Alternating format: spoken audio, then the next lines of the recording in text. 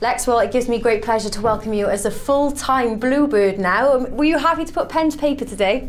Yeah, really happy, and finally I'm now a man of Cardiff. Yeah, waiting long for this moment, but finally today he's here, and yeah, I enjoy Cardiff, and yeah, I want to play the next 2 years for Cardiff, so I like it.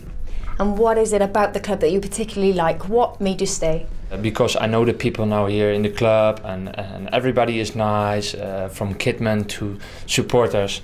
So that gives me the last push to sign here, and that's what I like. And the city also, it's growing, and it's a nice city, and my family likes it also here, and I think that's also important for a player to make a good performance on the pitch. Now, in the past 6 months you've been with us, you scored 5 times. Is that something you're going to be looking to build upon now next season?